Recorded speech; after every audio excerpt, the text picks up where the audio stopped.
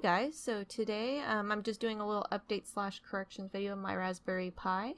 As you can see, I got a new case. It's a nice little bamboo case here. I got it for a couple different reasons, one of them being that these little legs are reversible. With the initial issue with the screen is the orientation is upside down, but if you go through the command boot, you can actually flip that around through the software and not actually have to be silly like me and buy hardware that you can reorient the legs. One of the issues is even just adjusting it, your HDMI and auxiliary and power are on the bottom, but let's move to the correction real quick. I'll get back to the other stuff in a second. So I accidentally told you guys the wrong placement of the ground wire. It's pin 6 and not 8. So that's 1, 2, 3 there. And then the power is fine.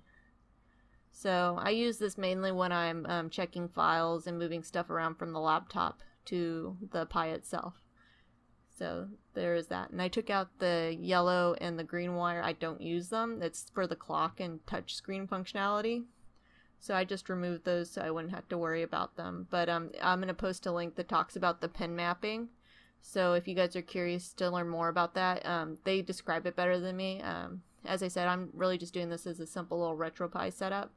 So if you need more information, more accurate information, check them out. But as you can see, it's a nice little case. It's it leaves everything open, so you have access to all the wires and stuff, and the HDMI, the power, the auxiliary, and the USB and whatnot. It's a pretty nice little setup. I like it a lot.